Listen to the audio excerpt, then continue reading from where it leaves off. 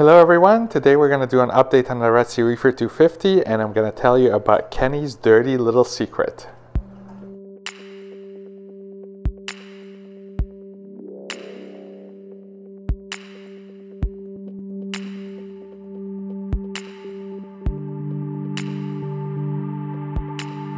Hello and welcome back everyone to I'm Razul TV. It's been a while, things have been a little bit busy at work, but I thought I'll get my camera and do a quick little video to show you how things are going. So in terms of my SPS, things I think are going really well. I made some changes in coral and the placements of corals, and I've been slowly ramping up my Gen 5 Radion Blues, and I gotta tell you guys, I'm really impressed. There's just colors that I'm seeing in my corals that I've never seen before. I'm still doing my amino acid dosing. I'm still dosing potassium nitrate to kind of keep the levels up. But ever since I changed my colors, my radions from the mix of Gen 3s and Gen 4s into the three Radion Blues, I'm noticing some really nice colors and also some faster growth, I think. So right now the XR Blues are running at 65, and I'm planning to kind of just every week I pump them up by 1%, and I'm gonna, I guess, just see how far I could push them. But just kind of to give you an example in terms of like positive changes, there's like a lot of good growth on, you see all these white tips on worldwide, WWC, worldwide corals, Little Red Ferrari. My tiny little frag of Orange Passion is looking really good. The Digi, I just keep having to cut it because it's growing fast. Look at this. Look at the colors on the, I think this is the PC Rainbow. It's just really phenomenal. It wasn't like this, and you know, it's always hard to tell like what caused the change. Was it just the look really pale early on because it was a new frag and it took a while to acclimate? But certainly there's some really beautiful colors here. The Walt Disney looking really good. Here is my strawberry shortcake. You'll get a better picture of it when I do the top-down tour. But if you remember, my strawberry shortcake was actually, let me zoom back, it was where the green slimer was. It looked really pale. I moved it down to the sand bed here. It looked really pale, and literally I didn't know where to put it. So I put it in the black hole of Acropora death last month, and a few of you joked about how it's just gonna like die. Well, I also thought it was gonna die, but if you look at the colors are coming back, guys. So again, you'll get a better sense of this when you get the top-down tour. But you could see the pinks and the greens coming back, so that I think that's a really positive sign. What I did was, let's see. Just look at the colors at this pink Cadillac. So the pink Cadillac was where the TNT and Acropora is back there, and it wasn't looking really good, and I had moved it about the same time that I added the new Radions. I moved it up here where it's getting more par, and this thing was brown essentially. It looked like it was stripping in some parts, but it's quickly kind of coming back in a big way. And then the pink lemonade looking very lovely. Anyway, so overall I'm super happy. I think I almost lost my Anacropora, Jason Fox Anacropora. If you followed last video, I had like an accidental salinity pump, and I had a huge, actually where the pink Cadillac was, I had a huge TNT and Acropora colony. Most of it stripped. I did manage to cut a few frags, and as I brought my salinity down, I thought that the TNT started kind of stripping less and less, and eventually I was able to rescue this one piece. So yay! Let me show you from the other side.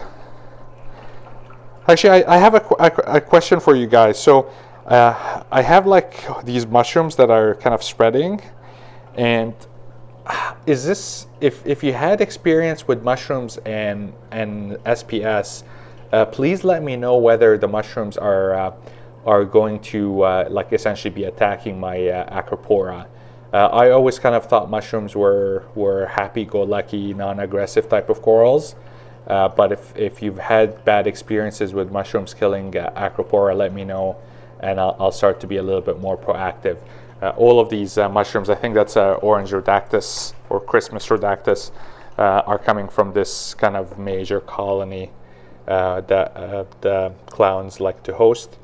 Another kind of minor change is I had a Trachophilia right beside the mushroom here, and I thought it would be nicer to kind of just move it back to the center. So that's it. Things going really well. Very happy with the progress of the tank. And so before I do the top-down tour, I wanted to tell you about, let's see, where's Kenny? Where is Kenny? Kenny always hides. Oh, there he is.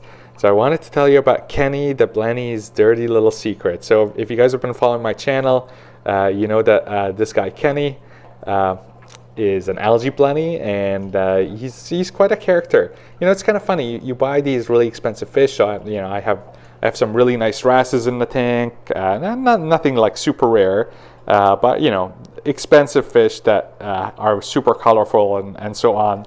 Yeah, for the last little while, my this little guy, this drab gray fish has been just stealing the show, and he's just been like super cool to watch and interact with. So Kenny the Blenny, if the joke is it's named after Kenny from South Park. Oh my God, you've killed Kenny, you bastard! So every time I turn off my pumps to shoot video, Kenny goes into the MP10s, and the joke is like one of these days he's just gonna turn into sushi when the power goes on. So far he's been really good, and the MP10s they don't like go from 0 to 100 real quick. They take a while to spin up.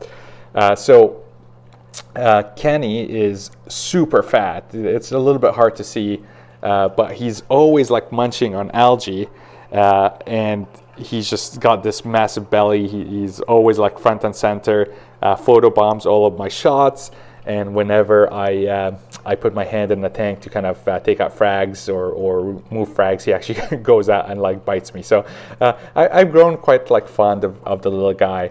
And so one interesting thing about him, his dirty little secret, is that despite him being an algae blenny, he loves to eat fish.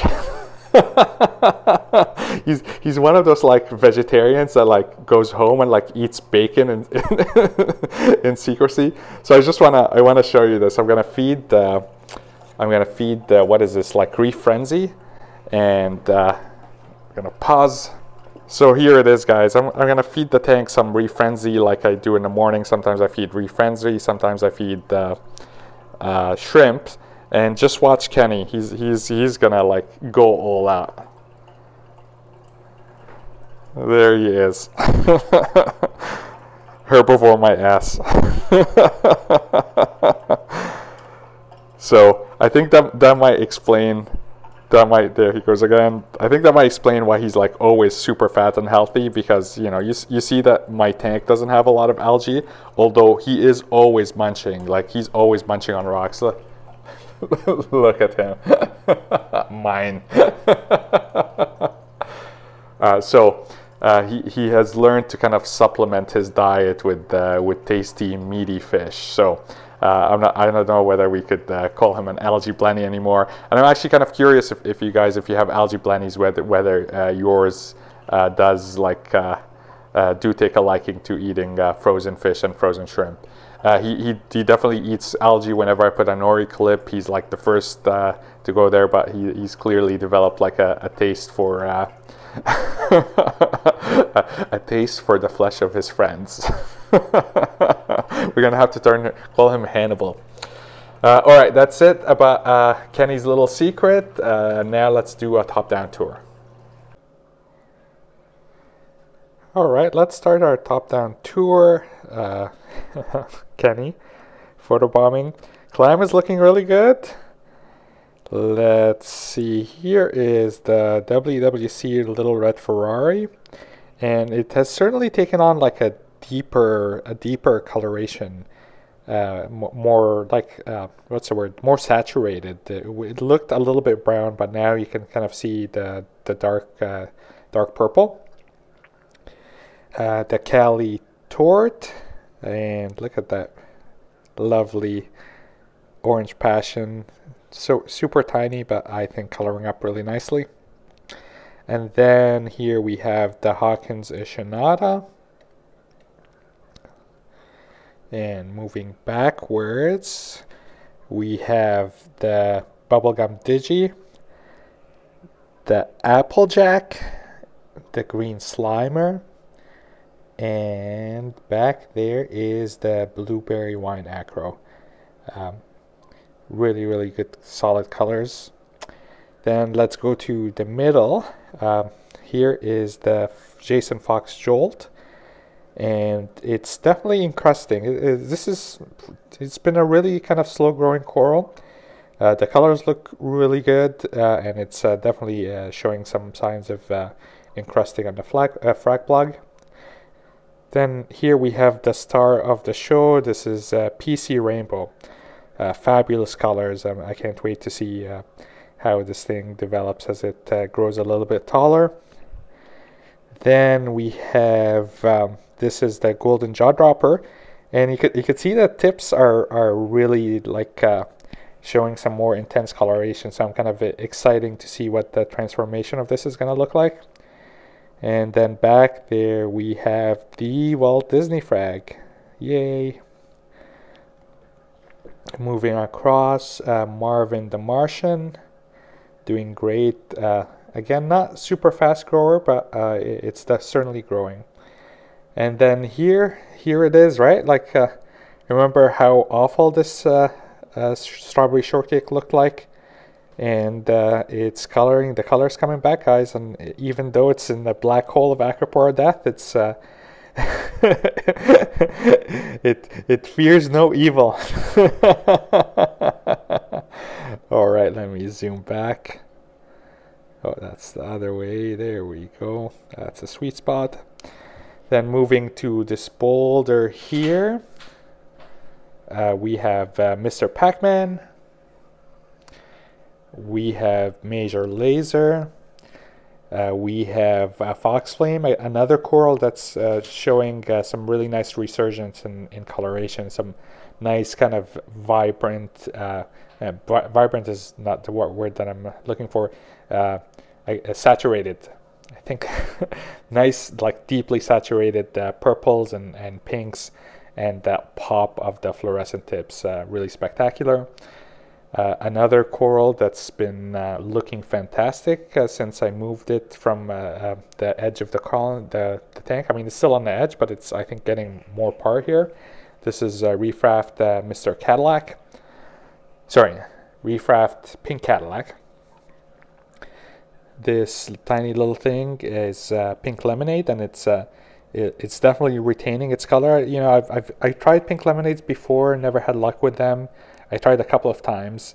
One of them like died really quickly, and it never kind of stayed this color, this well, like pink lemonade color. But this one is still showing notes of that kind of yellowish green, and pink polyps are really spectacular. Kind of a classic, I think. No, not Hawkins Ishinada. This is Bonsai Valida. Going back. Here we have my, what is this, Electric Miyagi Tort. I keep fragging it and it keeps growing. I really have to kind of manage this, the Miyagi Tort, because it has a tendency to like go sumo. So I need to kind of stay on top of it. Like this branch, I think, needs to come out to give the pink lemonade some space. This is things that I've learned from my first like version 1 of the tank, was that you have to stay on top of the fast growing acroporas, because they will like take over really quickly. So you keep if you put off fragging, then you're just gonna have like a couple of colonies of huge size and everything is gonna struggle. And here is the Mr. TNT. TNT. What's wrong with me today? I keep forgetting the names of the frags. Jason Fox, TNT, and Acropora, looking really good. And again, if you guys have experiences with mushrooms attacking SPS, do let me know, because if there is concern over aggression, then I'm gonna do a much better job of keeping the Rhodactis mushrooms in check. And then this lovely thing is Rainbow Loom. I think it's also from Reef Raft. So yeah, everything is looking really good. They're really happy with the colors. 65% intensity in the Radions G3 right now. Oh, I forgot this little guy. This is the pot of gold. Right now it looks like pot of salad. It's just, this is green millipore. It's supposed to be gold, but yeah, it hasn't turned gold for me yet. And then I think I kind of skipped showing you these two little disc frags in the back. This is, I have two encrusting Montiporas that used to run rampant, and I wasn't really sure what I'm gonna do with them. This is a rainbow encrusting Monty, and this is pink mystic. So I think I'm just gonna like sell these two frag discs and call it a day. I'm not sure if I really want to add more Monties. They can get a little bit aggressive. And here is the Walt Disney. I always wondered like if Walt Disney looks the same as Orange Passion, and so now we'll know. We'll have the comparison. Walt Disney versus Orange Passion. This is the Walt Disney. And here is the Orange Passion. I got my money in the Orange Passion. I think it's going to be more interesting when it grows up, but we will see. We will see. They're still kind of babies at this stage, but we'll have that comparison. And the Jolt, still not seeing reds on the Jolt, but I have high hopes. But that PC Rainbow is just something else. Fabulous, fabulous, fabulous. Alright, that's it, guys and gals. Thank you so much for watching. If you enjoy the videos, please hit that subscribe button and click the bell so that way you're notified whenever I publish a video. And I haven't done like a Reef Science episode in a while, and I need a little bit of a distraction. So what do you guys think? How about this? If you guys want me to do a specific science video, Reef Science video on a topic of interest, post it in the comments. Let me know the topic that you want kind of covered and reviewed, and then I'll have a look at the literature and see if I could pull up a couple of papers and review it here on that channel. Okay, stay safe everyone, enjoy your tank, and see you later.